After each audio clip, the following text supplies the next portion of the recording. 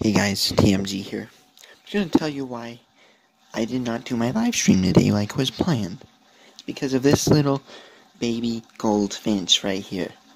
Yeah, my brother's cat walked up with it in its mouth, and that cat's known for killing birds. So I shooed the cat away, and I picked up the bird because I didn't want the cat was trying to come back and get it. I didn't want it to get it. My dog Kiki came over and gave it kisses, which was pretty sweet, I guess.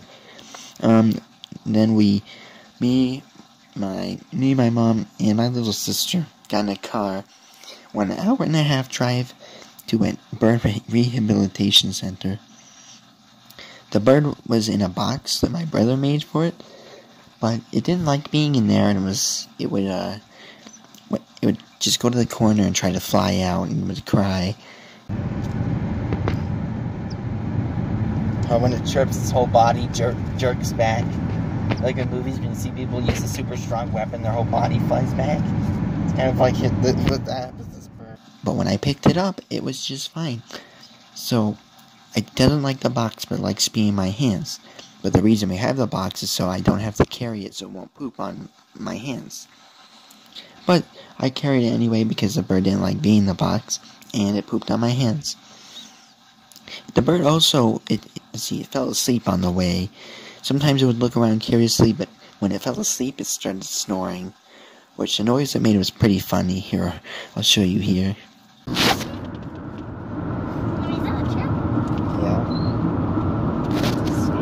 I think it is a snore.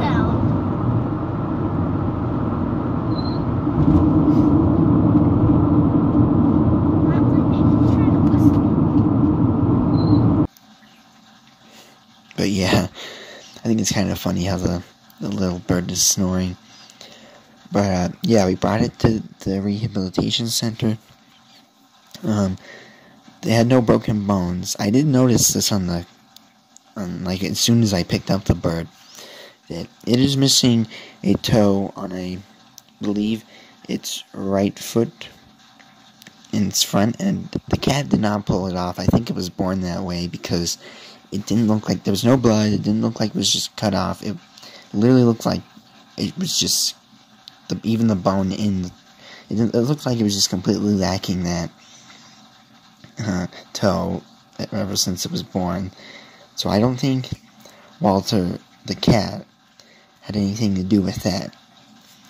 But the lady there was pretty upset because the cat did rip out one single feather on the bird's wing, which, yeah, I guess that's a little concerning, but also, the fact that this cat is known for killing birds, and you're concerned that it's missing a single feather on the wing, that's not, it's good to be concerned for the bird, but also, I'm just thankful it's alive. But yeah, we left, and I hope the bird is doing alright. I think I named it Smeg, which is a combination between Shemp, the guy from the Three Stooges, and Egg. I was gonna name it Mustard because its chest looked mustard colored, but my sister said that sounds disgusting. So I said, how about Smeg, sarcastically, and she said that's a good name. I wasn't actually planning to name it that, but I guess I did. So hopefully, I'm probably actually not gonna call it that, but I think that's pretty funny.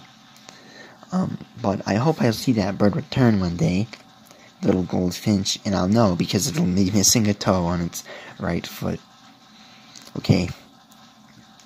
Oh yeah, and when I got back after dropping off that bird, it was an hour 30 minutes there, hour 30 minutes back. So when I got back, it was 9. I'm like, yeah, there's no way I'm doing that live stream today.